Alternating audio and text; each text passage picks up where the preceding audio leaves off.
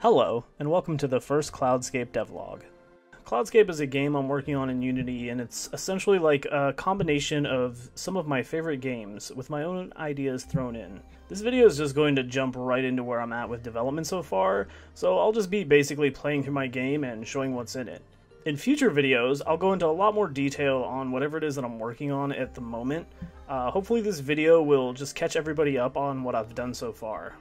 So this is the opening title screen for the game. It's still a super work in progress. Actually, the title art has already been changed. I didn't update it yet in the game, but yeah, it looks a little different than this. So as a player, you get these different save slots to choose from.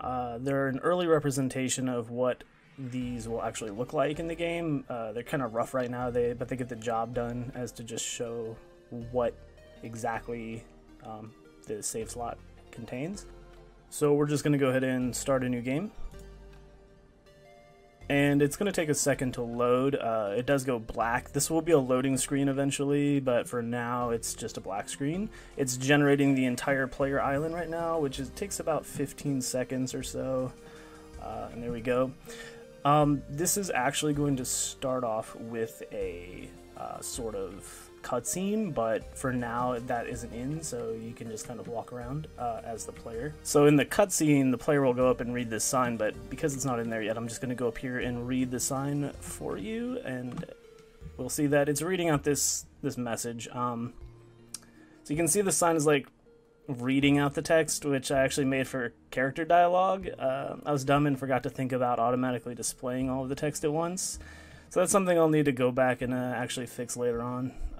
Actually, I'll probably need to recode quite a bit of this message system, so that could be saved for a future devlog. Okay, so after reading the message, the player gets this alert to equip some stuff. So I need to improve the alert icons up there. You can see in the top left corner of the UI. But for now, they're placeholders, but they work, so that's good. So we can go ahead and open up the inventory. And you can see the alert. There's these little exclamation points that go away. That just shows that that's a new item. Yeah, so we need to equip, according to the task, we need to equip the tools, and the way you do that is by pressing the cancel key right now, which is not ideal. You can pick the items up and down.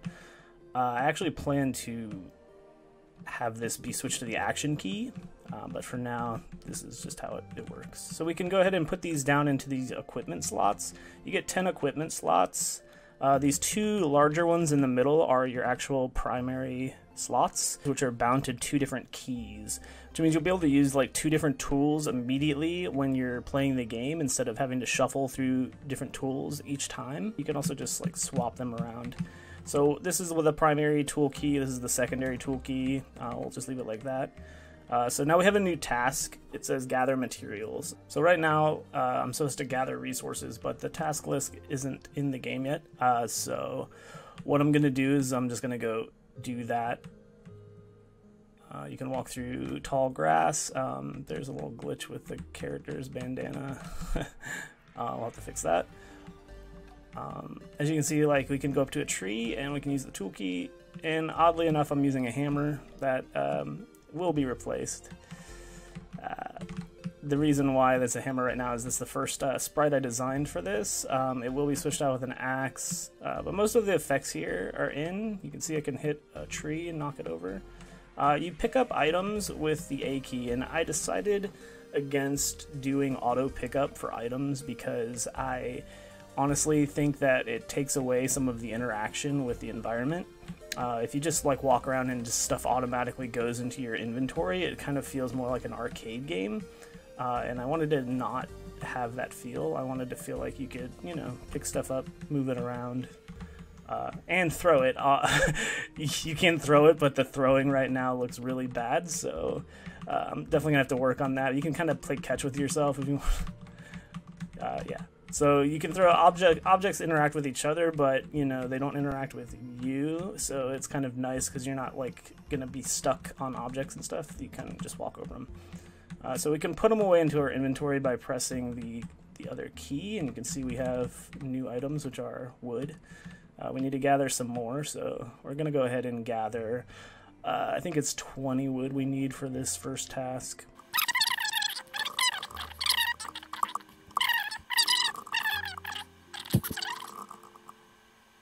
So here I'm just gathering up 20 wood. So now we're going to go ahead and hit the rocks, and we have a pickaxe for that, and that actually has a graphic, so you can see that happening.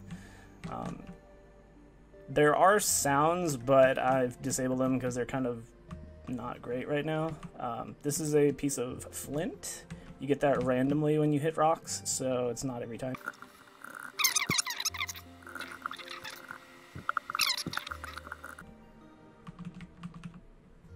Alright, so now we have the required resources and we get new tasks. We have a craft a crafting table task. So we have these 2 new resources. Like you won't see those exclamation points again once you've actually found these items in the game. It's like a one-time thing, just to let you know that you have new stuff in your inventory. So we can toggle over to the crafting menu. These are actually set up on like shoulder keys, so for a controller these would be your shoulder buttons, left and right. These toggle you through your menu. On a keyboard it's just Q and W right now. So that's how that works out. There'll also be special keybinds for each one of these, so you can access different things immediately from your keyboard. And there will be controls for the controller as well. So we can go to our crafting menu here, and we can select the crafting table. It's the only recipe we have in here right now. Actually, we only have this crafting table recipe. It's the one we've earned, so we can go ahead and just hit the action key. And that opens up the actual craft panel. Here you can read about the item that you're trying to craft. You can press left and right to change the quantity of item you want to craft, but obviously we don't have 40 wood or whatever. You can see that it also requires energy. So some stuff that you craft is going to require energy, some stuff won't. This will actually require energy because you're doing it by hand. So you can see the required tool is just a hand. You don't need anything for that, but yeah, you'll have to meet all these requirements to craft an item. So we're going to go ahead and just craft. And you're going to see that it looks really weird. It's because it's an animation that I don't have yet. But it'll be a hand crafting animation, kind of just like some kind of smoke plumes or something showing the character building something. But yeah, you end up with this crafting table. You can set it down. It's just an item right now, so what you need to do is just put it in your inventory, and then you can put it in your inventory, and then you can put it down here. You can toggle, so like I didn't put it in the main primary tool slot, but what you can do is you can toggle, you can hold your shoulder button and press left and right, and you can toggle through your tools here. So it's a quick way to switch your primary tool out. So you can just switch to this, and now that we have this crafting table selected, we can go ahead and hit this button. This brings up an interesting little thing. This is like the structure tool for the game. So there's like different objects will be differently categorized. You have tools, obviously, which you use like immediately on things like the axe, the pick, and stuff like that. And then you also have these things which are structures.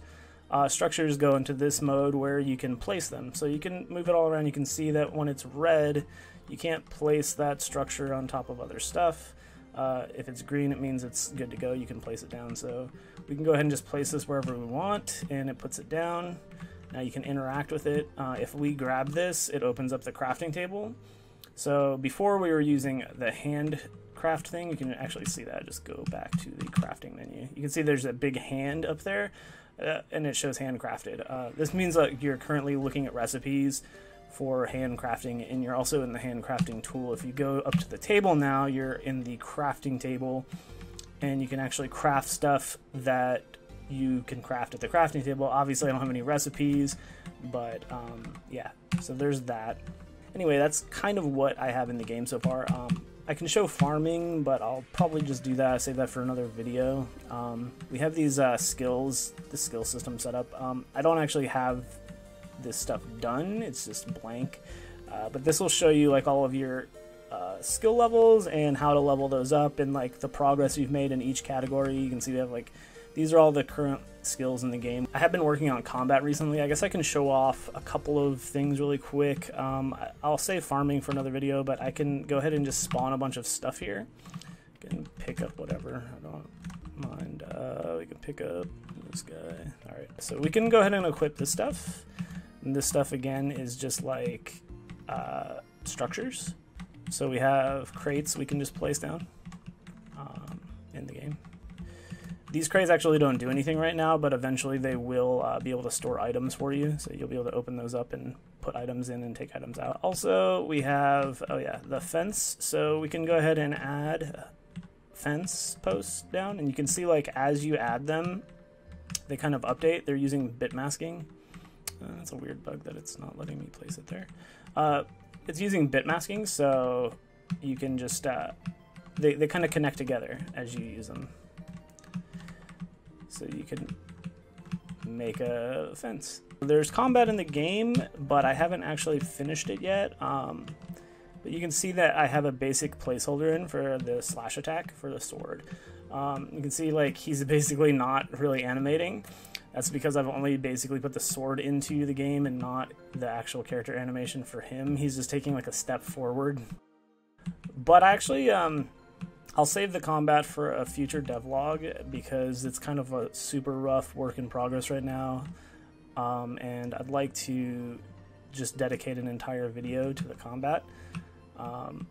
But for now, I've got a basic slash attack in, and it's going at a pretty good speed. You can actually kind of cancel the animation slightly, which is a feature for the combat. That's all for what I have to show so far. If you enjoyed this video, or this game looks interesting to you, consider giving a like and subscribe. You can also follow me on Twitter or join the Discord or wishlist the game on Steam. I've included all those links in the description below.